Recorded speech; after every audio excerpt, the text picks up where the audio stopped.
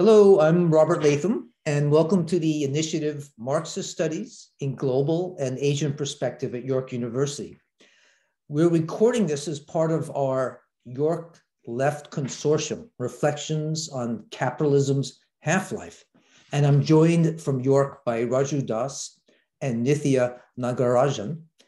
This initiative began as a blog focused on the political, economic, and social dimensions of COVID. And a second phase of this consortium has begun, and it's focused on theory and practice, specifically on what academic work can imply for today's living struggles against capitalism and for the advancement of socialism around the world. I turn now to my colleague Raju Das, who will introduce our esteemed guest today, Sheila Delany, and will discuss her work and its political implications. Raju? Thank you, Robert. It's my pleasure to introduce to you Professor Sheila Delany. Professor Delany is emerita professor of English at Simon Fraser University. She retired from SFU in 2006. Dr. Delany received her BA from Wellesley College, Massachusetts in 1961.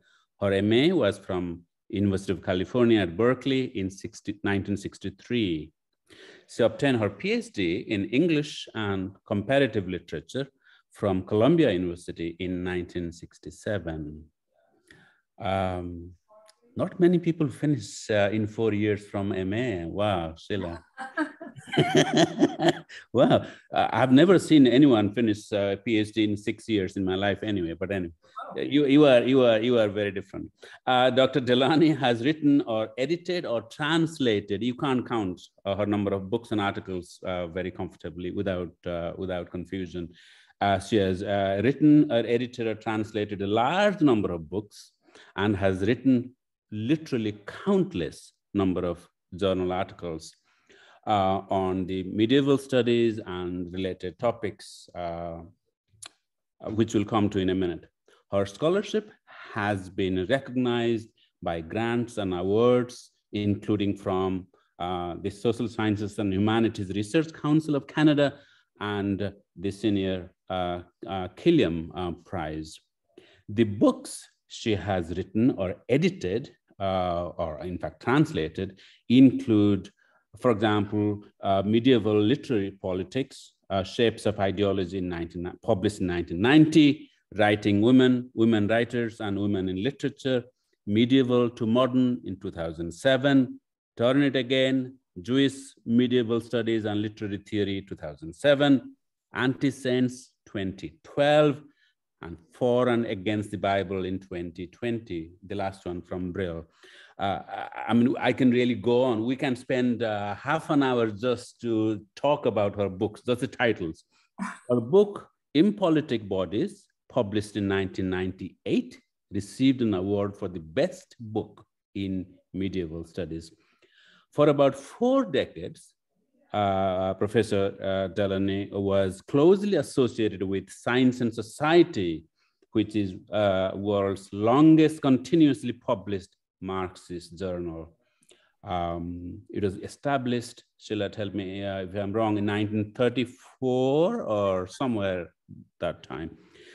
She was on the journal's editorial board and on its manuscript collective, which reads manuscripts and approves and rejects manuscripts. Anyone who has submitted anything to the journal would know how hard it is to get a paper out in the journal. It was in the Science and Society context that I came to know Professor Delany. I came to know her as a person, who was very thoughtful, who continues to be very thoughtful, and who takes her work extremely seriously. I remembered something that Kollontai said. Kollontai said, I know I love love, I love all those things, but work is supreme. Then I came to know her as an insightful scholar, as a colleague, and as a passionate Marxist who is committed to the project of socialism, to the idea of a much more humane society in the entire world. She's an American from New Haven and now lives in Canada. She, of course, travels to the US regularly.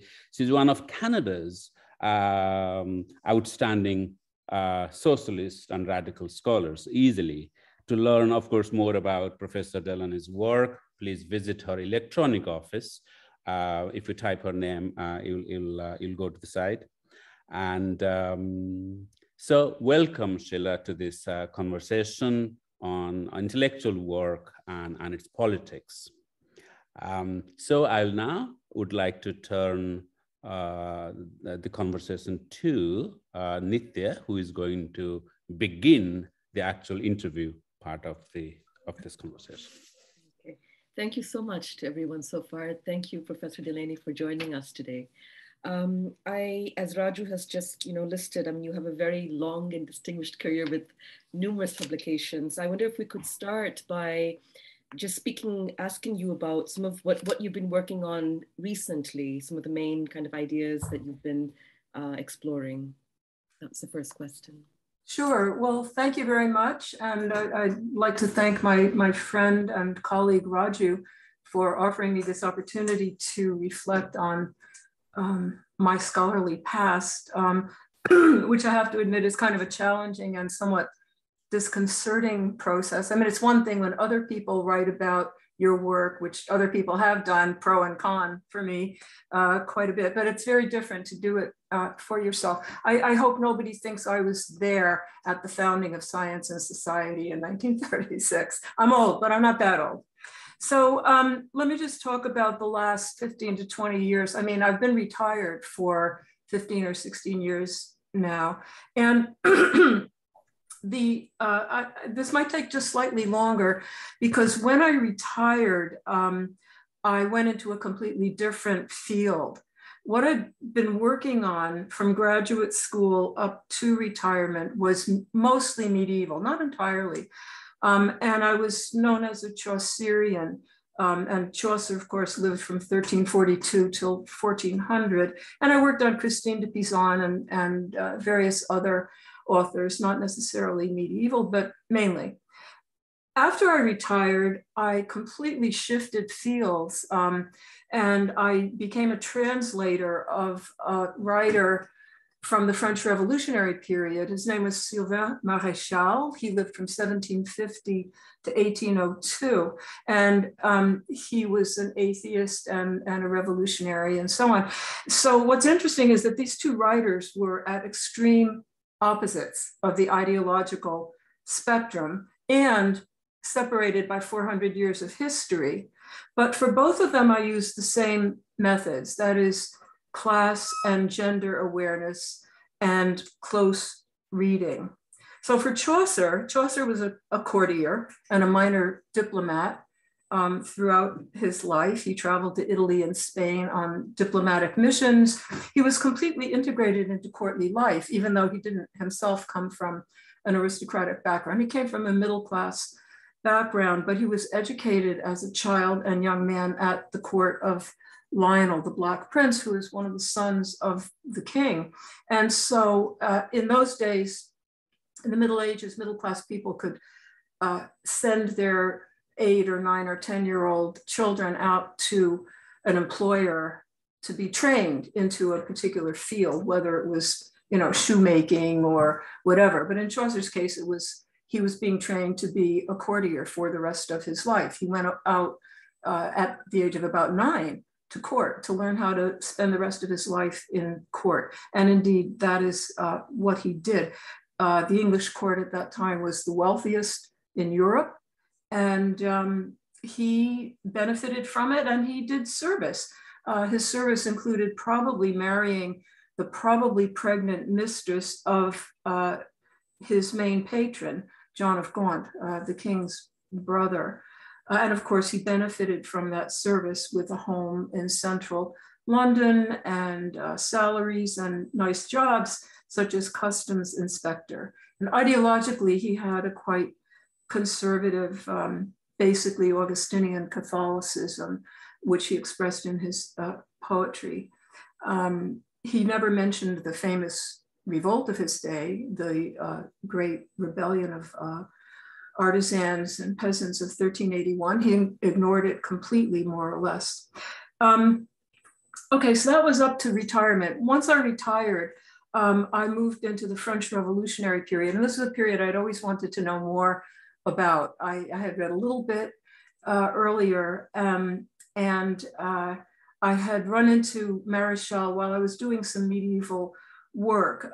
He was a lifelong atheist and supporter of the French Revolution, and he wrote about atheism. He was a very out atheist. He wasn't the only one in his day, but he was a well-known playwright, poet, essayist, and editor of one of the best-known revolutionary journals of his day. So I accidentally stumbled on one of his works while working on something else. And I thought it was going to be a counter-revolutionary document. It was called La Nouvelle Légende Dorée, the New Golden Legend. I thought it was going to be very pro-Catholic and anti-revolutionary, but instead it turned out to be this very witty, often nasty satire on the church and on hagiography, the saints' lives, which was a very popular genre at the time, especially among women readers, both rural and urban. And so I thought I would translate it one day. And, 10 years later, when I retired, I did. So from then until 2020, I translated 3 of his works with extensive notes and long introductions. One was that satirical legendary under the title of Anti-Saints, and then a short epistolary novella about a cross-dressing woman who poses as a man in order to be near the handsome young priest that she is obsessed with. And she does extremely well in seminary, disguised as a man. So it's just a very interesting text. And lastly, he wrote a very lengthy Bible commentary of both scriptures, and called provocatively Pour et contre la Bible, for and against the Bible.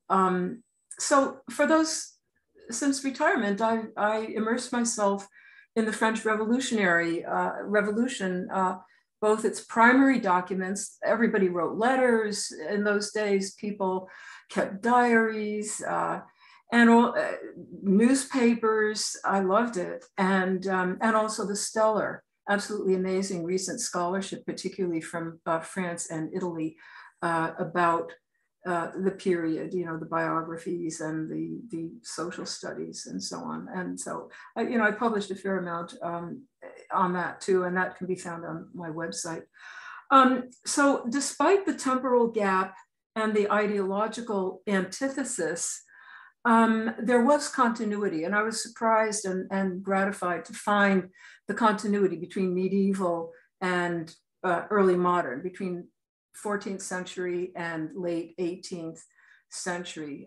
So what I did as a medievalist was to emphasize class and Marxist method and gender awareness. I wrote against the Eurocentrism and the Christian centrism by looking at Jewish and Arabic issues in medieval literature where I saw them. And all of this is pretty much mainstream by now, but it wasn't in the 60s and 70s, when I started writing.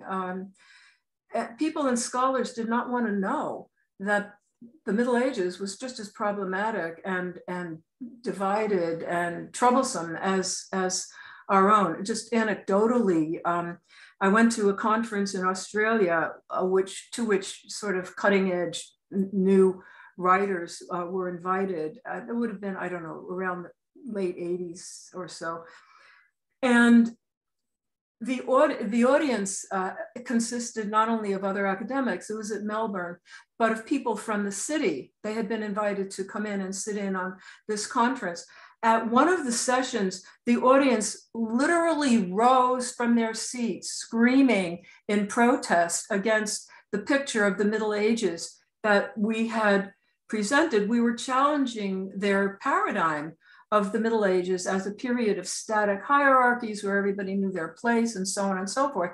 You know, we were talking about revolts and, you know, semiotics and so on. So my work as a medievalist right from the get-go, and my first article published when I was a graduate student, was to offer a counter-hegemonic account of the dominant paradigm. Of course, it was interdisciplinary, or as William Robinson would say, transdisciplinary. As a translator of Maréchal, and I'll just say a couple of sentences about this, I wanted to bring Maréchal into scholarly awareness, and I thought that his work might come into the public conversation about religion and politics. And that was mainly what he wanted to write about: religion, sex, religion, and politics, you know, the three taboo topics for polite people. That was what he wrote about, and I wanted to bring that in. So we'll see whether that happens. So that's what I have to say about what I've been working on.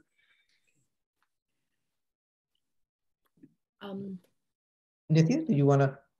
I do have a follow-up question, just based on what you have said, if I can. You know, first of all, thank you very much for that introduction, and what you've been speaking about. For me, it's quite new material, but I guess I have a general question, which is, in general, you see, I mean, when we are referring back to, in a sense, you know, historical studies, I guess a question that, you know, in a sense, young people might ask is, you know, how are such historical works relevant, you know, in sort of in thinking about society today? And I think I was also, so that's a general question, but I think also I was quite interested if you might also elaborate a bit more, you know, when you spoke about the counter-hegemonic paradigm, the kind of the struggle aspects, you know, of the period. And so if you might speak a bit more about Marx's method, the kind of you know, you see you used sort of class and Marxist method, if you might elaborate a bit more on. Well, basically, yeah, thank you. And those are the questions basically that I deal with in part 2. Oh, okay. So, I mean, I can launch right into that. And then if I have left anything unanswered, maybe you can pick that up at the end. So do you want me to go ahead? Yeah, I think so. Let me just articulate to follow on what Nithya said, and which is a point about the second part. So just following on that, just to make clear, especially to any viewers, right, that we want to actually learn from you at this point is what you view does your work imply for today's living struggles against capitalism and for the advancement of socialism around the world. So obviously what Nithya was just mentioning is a kind of bridge, a nice kind of conceptual between that. So please, Sheila. Yeah, thank you. And your questions work really well as a bridge. So thank you. So what are the implications of my intellectual work for the fight against capitalism and for socialism? Now, I hate to disappoint my friend and colleague and co-thinker, Raju, but I have to confess that I have never had the what I would say illusion that my work could be a weapon in real world political struggle. At best, I hoped it would help the reader or listener to understand reality a bit better. William Robinson observes in one of his essays, quote, "Theory needs to illuminate reality. It is useless as a tool for social action," end quote. I believe that knowledge doesn't necessarily produce a politics, but that politics or a political will often produces knowledge or leads one to certain areas of knowledge. I believe that academics, no matter how innovative their work or how leftist their opinions, change the world the way anyone else does. And that is through active engagement in the political battles of their time, whether that be labor struggles or anti-colonial or anti-racist. And ideally, they do this in the company of like-minded comrades who have a serious program for revolutionary change. That's a lot to hope for. For me personally, this has been labor and anti-racist struggles domestically, and on the international level, Cuba, Vietnam, and Palestine have been the main issues that I have spent activist time in organizations, and giving speeches at rallies and going to demonstrations and so on, and organizing. While I was still living in New York in the 60s, I was close contact of the Progressive Labor Party, then in its best days. And later, after I moved to Vancouver in 1970, I spent several years membership in the International Spartacist Tendency, then also in its best days in the 80s. My idea always was how to bring a Marxist politics and activism into my scholarship.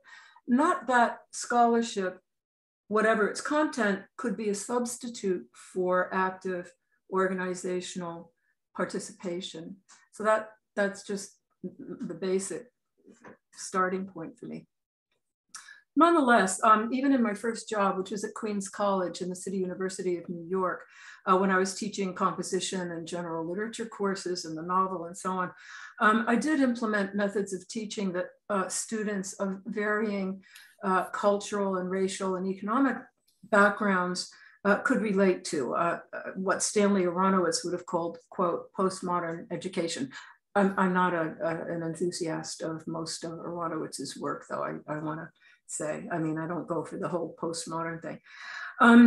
And I wrote about this in a very early essay written in about 1968 and published in 1970 called, the collection was called The Politics of Literature. And it was the title of that piece, which I entitled Up Against the Great Tradition, that the editor of one of the two retirement festschrifts, one American and one Canadian, used for her essay about my career, Up Against the Great Tradition, which she thought summarized my career. It was a clever use of that. On the most pragmatic level, I suppose that one way in which my teaching might have helped social progress was that maybe a few students at Simon Fraser did actually join left political organizations as a consequence of our discussions in and out of class. And I should add that one of my courses that I taught quite frequently was Marxism and the Arts, in which we were able, of course, we had to read actual Marxist texts on art and culture, plus artistic work by Marxist or communist or fellow traveling writers. But for most of what I want to say, I'll focus on the more challenging area of literature per se, which is mostly medieval. So when I first came to Vancouver, and I spoke a lot at conferences here and abroad or meetings, I was often asked the question that Nietzsche basically just posed, which was, why Chaucer?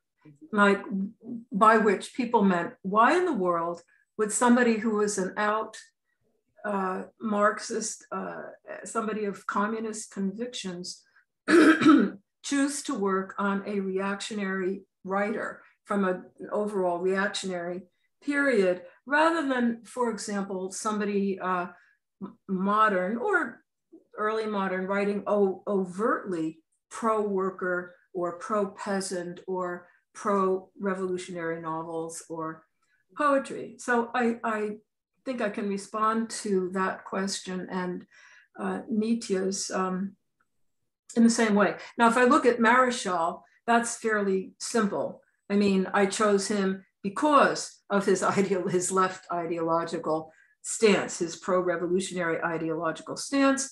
And I thought that introducing his anti-religious, pro-revolutionary sensibility into the world of modern readers might help shift the public conversation a little bit to the left.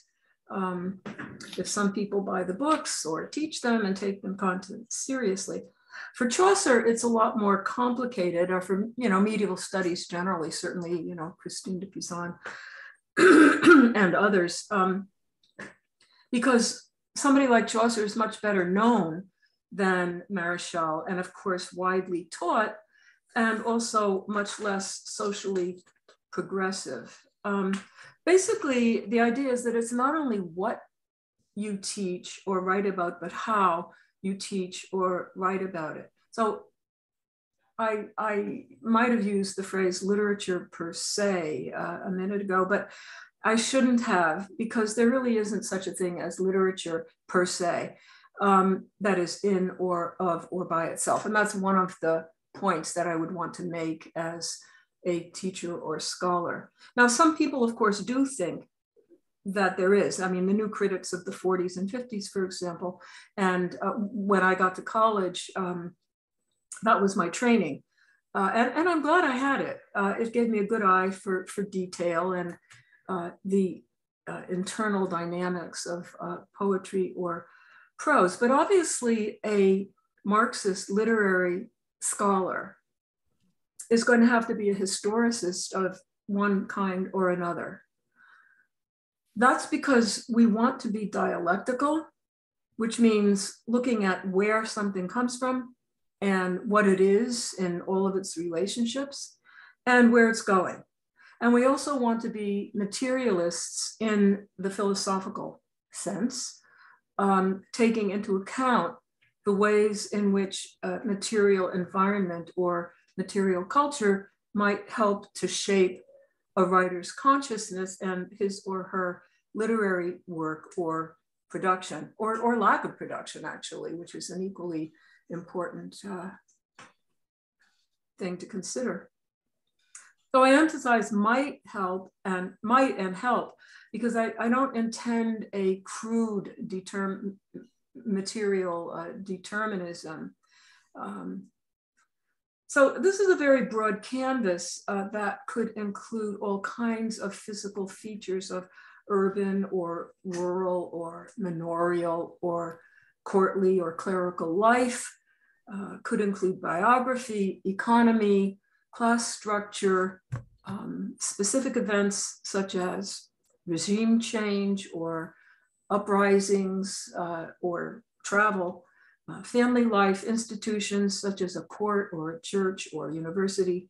So this is not to leave aside individual inspiration or genius, but really to contextualize them because, I think that genius in the 14th century is not the same as genius in the 20th or 21st century. So what might be the positive influences of a Marxist scholarship in literature? How might it conduce to developing the consciousness of, say, a college student or a young scholar in the direction of social change? I want to make I'll take up 3 points here. First, something that I found was, first is the continuity or the omnipresence or constant resurgence of revolutionary thought and action down the ages. People don't always realize that there has always been revolution and protest and uprising. I mean, back to the Roman period, the Spartacist revolt, slave revolt, right up through the Middle Ages and Renaissance and, to our own day. So even though Geoffrey Chaucer ignored the revolt of 1381, I mean, by the way, he had a house over one of the gates to London through which the rebels would probably have had to pass to enter the city. I mean, there's no way he didn't know about it. It was happening right under his nose, almost literally. So even though he ignored in his work the revolt of 1381, except for one little remark about how noisy the rebels were in the Nun's Priest Tale, you can teach about it precisely as something that he ignored and invite students to think about why a writer would ignore such a major event happening right in front of him.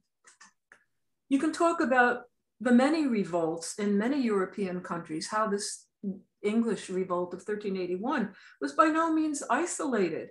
And this is a surprise to many people who think about that period as static and quiet, and people weren't changing class. I mean, actually, they were changing class a lot in the Middle Ages.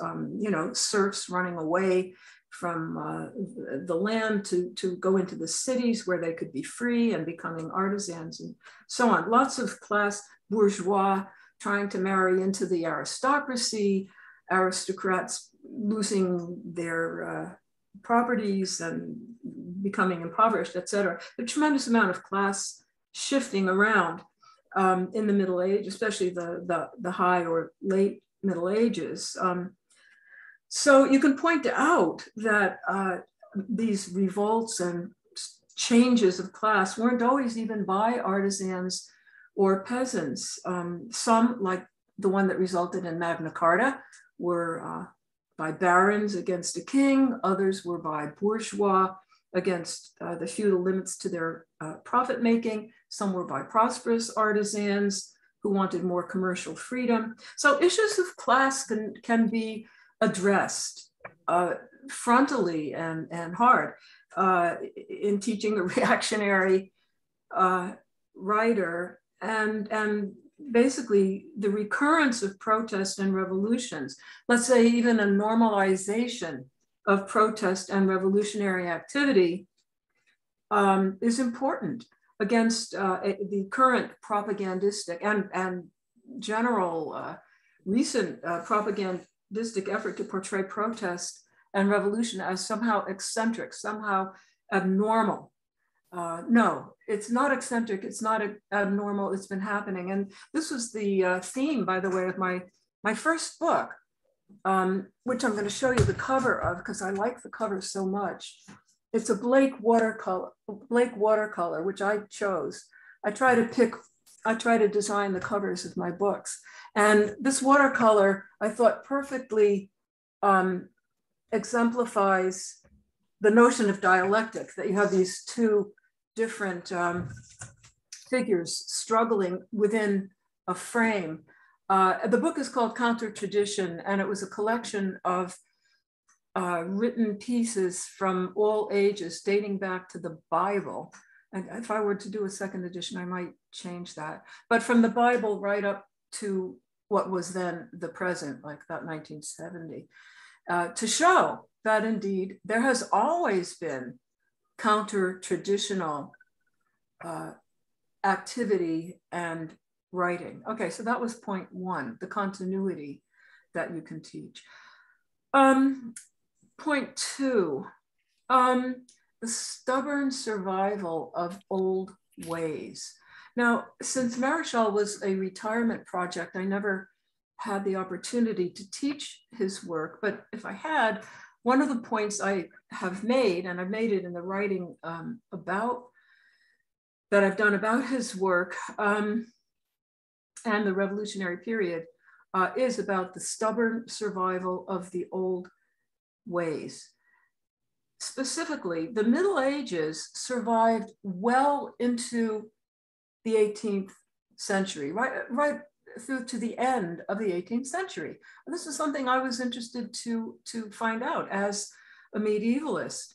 It survived into the almost to the 19th century in the form of the three basic medieval social institutions. One, the absolute monarchy.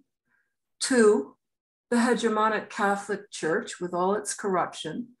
And three, the feudal system of land ownership and feudal duties attached to peasants who farmed the land. And it was the aim of the French Revolution to either modify, that is reform, or to eliminate all three of them.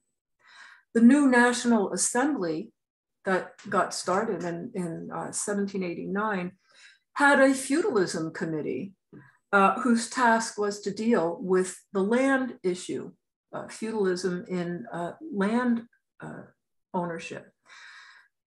And they did. The other two, not immediately, but they did. The other two institutions, that is the monarchy and the church, were more complicated to deal with. Looking at the church, some church leaders were pro-revolutionary, others were violently anti. And the ones who hated the revolution, the church people, the priests, who went into exile in England, returned in triumph under Napoleon.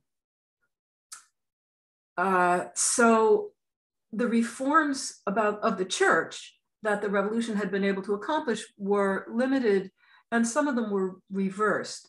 This is in fact why Maréchal wrote his scathingly anti-religious Bible commentary in 1802 as a kind of last gasp of the revolutionary spirit against the dominance of the Catholic Church. And he could see it being extinguished around him. And this was his, and I think the culture's, one of the last statements of the revolution for which so many men had and women had died in the previous decade and more. About royalty, the initial intent of the revolutionaries was reform, not abolition. They wanted to have a constitutional monarchy like the one in England. But then the treasonous acts of Louis and Marie Antoinette created a demand for their trial and death and the abolition of monarchy. But that didn't happen until a few years into the revolution. And again, this abolition of the monarchy was only partly successful because a monarchy did return some years later in the 19th century, but it didn't survive into the modern period. So the underlying point here is that the old ways die hard, very hard, and often very late. But over time and with sufficient effort against them, they can and do die. So I think that that historical perspective is useful for people today so that they don't give up in the face of defeat. And I want to quote Rosa Luxemburg here, as she movingly put it in her last published article before her death about the defeat of the Spartacist revolt of 1919. She was responding to a bourgeois press article gloating over the defeat of that revolt. And the press article was called "Order Reigns in Berlin." I hope I can make it through this without choking up. Quote, the road of socialism is covered with defeats. The question is, under what circumstances did each defeat occur? Order reigns in Berlin, you stupid lackeys. Your order is built on sand. Tomorrow, this is the hard part. Tomorrow, the revolution will rear its head once again, and to your horror, will proclaim, I was, I am, I will be. That was the last thing she published. I mean, what a statement of faith. Actually, I taught this short piece as an example of prose rhetoric in one of my classes on rhetoric. Fortunately, the major Marxists, this is just a little footnote, including Karl Marx, were excellent stylists, albeit in different ways. So the point here is how to deal with defeat and the importance of a long-range perspective, both backward and forward. Now, part three, or my third point here, I mentioned the question, why Chaucer, that I used to get a lot. And I partly answered it already by saying that it isn't only what one writes about, but how one writes or speaks about it, that is methods and values. But I think there's maybe a deeper dive into that question that I want to take. And that is the theoretical or political underpinnings of the question itself, which I would describe as implicitly ultra-left, because it assumes that only something explicitly left or explicitly revolutionary can yield a revolutionary message or lesson. But actually, there is a tradition of Marxist writing about non-Marxist work, even anti-communist or reactionary work. This is because if a reactionary writer is any good, he or she is going to be telling the truth and is going to be exposing the realities of his or her society. So in this vein, Marx and Engels wrote glowingly about the royalist writer Honoré de Balzac. They didn't write at length, unfortunately, but in a couple of letters to other people. Lenin and Trotsky wrote several laudatory articles each about Tolstoy, whose peasant romanticism they, of course, politically couldn't support, but they appreciated what a great writer he was and how he showed the realities of the Russia of his day, just as Balzac showed the realities of the middle class French society. Trotsky also wrote on Céline, on Gorky, on Jack London, on Winston Churchill. Yeah, so Lenin made an observation in left-wing communism and infantile disorder that I think is relevant here. Quote, all dividing lines in nature and society are mutable and to a certain extent conventional. So this is why he and Trotsky so strongly opposed the literary trend of the time that was called prolet cult, which aimed at creating a proletarian culture right away, because they knew that the revolution couldn't create a proletarian culture. It didn't have time. A culture takes a long time to create. So they aimed to make the best of bourgeois culture and bourgeois knowledge, art, science, literature, mathematics. They wanted to make them available to those who had been excluded. They built museums in the provinces for that very purpose, not to mention everything else that they did in the cultural realm until Stalin turned it around. So the bottom line is you use what you can use to forward your purpose. So that's about what I have to say. The end. Thank you very much, Sheila. Does anybody have any Nithya, do you have any follow-up questions that occurred to you, or? I mean, I don't have I don't think that I have a question per se, but I just want to say I found what you've explained very enriching. I mean, in terms of the emphasis that you're, placing on this kind of, I guess, Marxist method, this dialectical materialist method as which is, like, I guess, a crucial point that, I mean, and people like Bertel Ohlmann make about that we need to actually engage with Marxist method. In fact, that is the kind of the core of Marxism. So I think that's very helpful in a sense to grasp, in a sense, how, you deploy this even in the context of study of writers who are not revolutionary. And I think in sort of debunking the myths as you talked about, and the significance of, in a sense, the kind of ideological condition today where we are not either accustomed to the notion that struggle has been around for a long time, or that one must struggle in order to succeed. So I think from those standpoints, I found your explanation, well, very enlightening. I don't have a specific question yet to. That's fine. Good. I would just follow up. I don't know if Raju, you looks like you have a question. I think you're on mute, but I would just say something.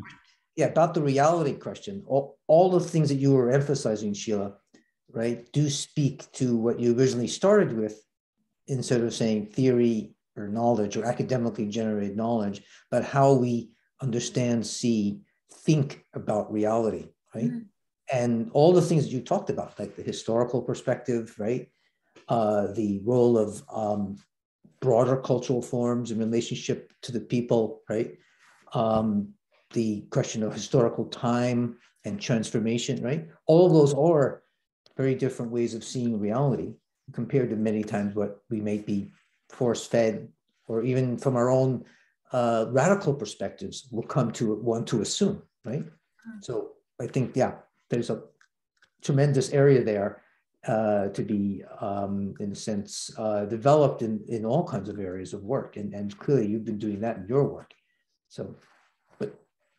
I think Sheila might get some questions from the audience. We'll see how we can facilitate this, just as there are questions arising in our minds while listening to Sheila. Just viewers, when they listen to her, to the audio and to the video, they may have questions.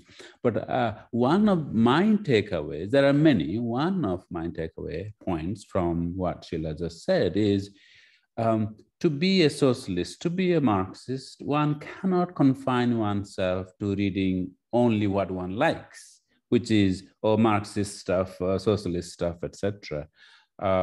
Lenin had said something along these lines, and Sheila made one point. But another point is, for example, with respect to class analysis, he said, it's not enough that we understand only capitalists and workers. No, that's not enough. We have to understand all the classes of society, merchants, landlords, the peasantry, everyone. So then his view of class analysis was, it's an analysis of class society as a whole, rather than just the two main classes. But I had something else along, to bring to your attention, Sheila, which you know about. One of Lenin's famous lines was, no revolutionary movement would be possible without revolutionary theory. You said something very interesting in the beginning. You said, well, ideas cannot cause a revolution or social change. The role of ideas is to understand. That's what you said. I think that's quite right. That is right. But here is what, and I told you, I said what Lenin said. Revolutionary theory is important for revolutionary ideas. But then what Marx himself said on this, I just want your very quick response to this. He said, it's not enough to produce critical ideas, because you need really, he said, material force must encounter material force, meaning there has to be a revolution. Sure. But he says ideas, or he said theory, ideas can become a material force under two conditions. I actually tweeted about this. I sent a series of tweets about this last night, in the middle of the night. Okay. So ideas can become a material force, he said, under two conditions. One, and supporting your point, ideas must grasp the reality at its root. And by doing that, ideas will grip the minds of the masses. When it does these two things, ideas never remain ideas. They become like a material force. My question to you, Sheila, is based on your vast scholarship over 4 or 5 decades, have you seen evidence of this, either in your own work or in the work that you are familiar with? Sorry, have I seen evidence of this idea that ideas can become like a material force under these two conditions? Sorry, I only got one condition. The first one is ideas have to grasp the reality at its root. And the second is? The second is, by doing that, ideas grip the minds of the masses. The ideas, he says, grip. Ideas grip the masses, meaning lots of people come to accept those ideas and they become informed. Yeah. I mean, you talked about how your ideas have informed many students who have then gone on to do left politics. I don't think it would be my work so much, but I'm thinking of other people's work. I mean, we before we started recording, Nitya and I talked a little bit about Palestine.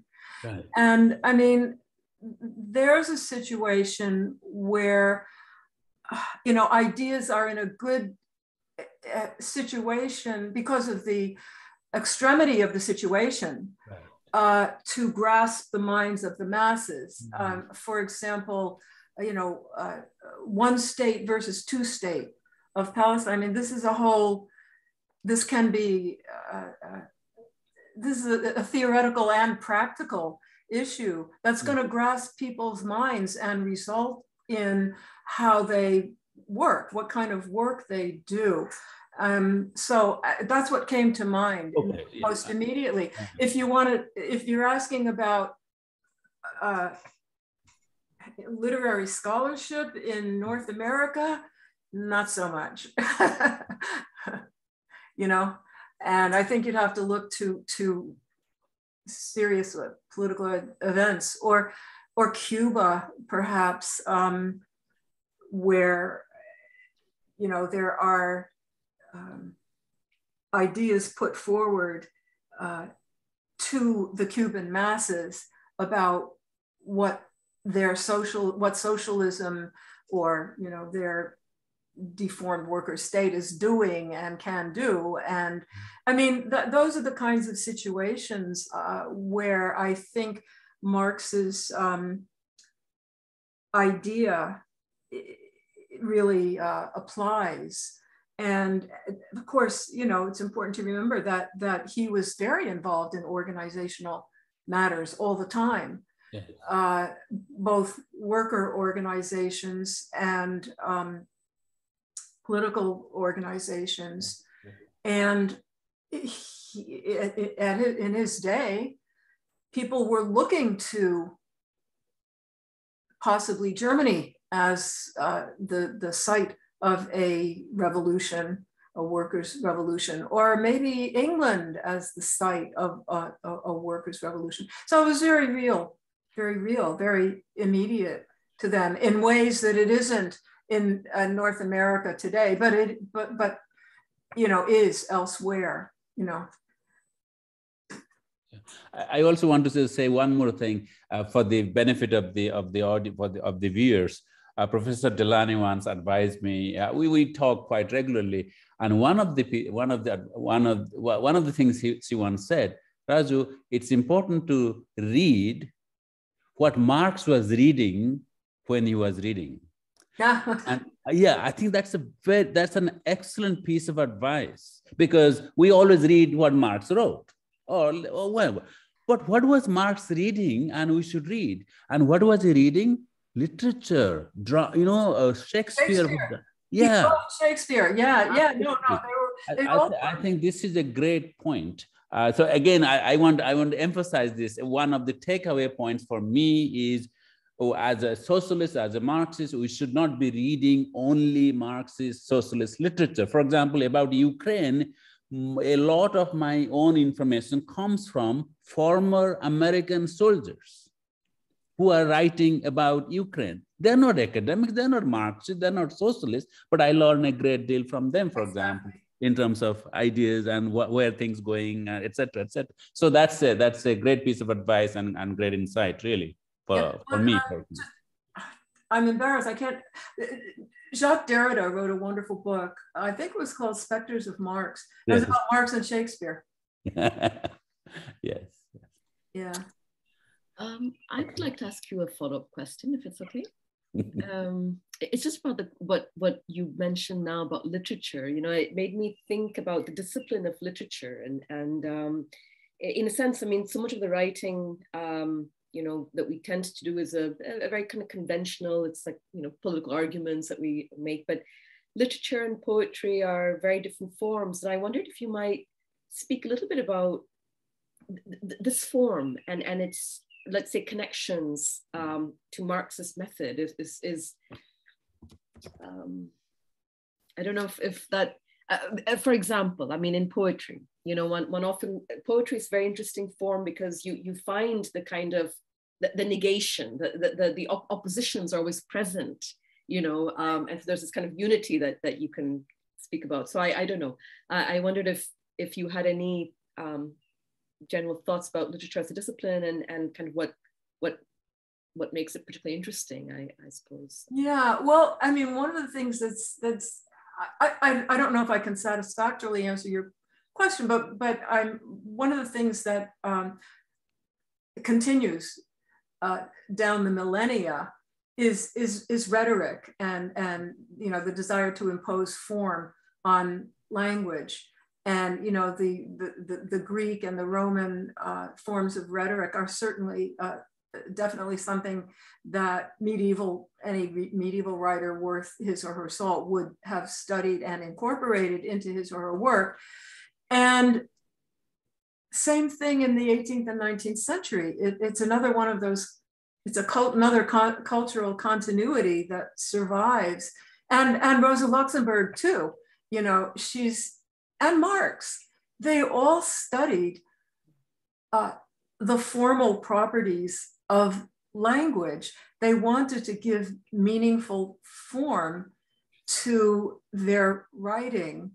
I wrote an article on this years and years ago, and it was published in a journal called Style.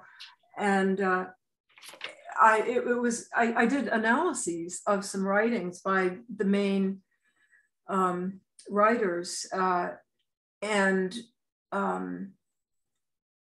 found that Stalin didn't have a very good style rhetorically. I was kind of happy to find that out, that somehow there seemed to be a correlation between what I considered good politics and good style. But so the formal question, yeah, form counts. People, structure, structure. I mean, it's to do with structure. And if you want to transpose that, this may be completely off, but if you want to transpose that into the political arena, it has to do with program and line, which would be the structural components, as opposed to, say, an anarchist approach, in language or in politics. You would want there to be a structure. You would want there to be a form, i.e. a program, and a form to the state. You would want there to be a state, which is a form, right? You wouldn't want there to be anarchy. Well, that's a big question. I don't know. It's a very big question. Unfortunately, to what you said. Yeah, we've come to the end of our time because we wanted to keep our interview in a contained period, so it's accessible for a lot of people. So we're going to bring the close, and thank you so much, Sheila. Thank you, Sheila. All that you've offered. So much. Thank you. And hope to see you again soon.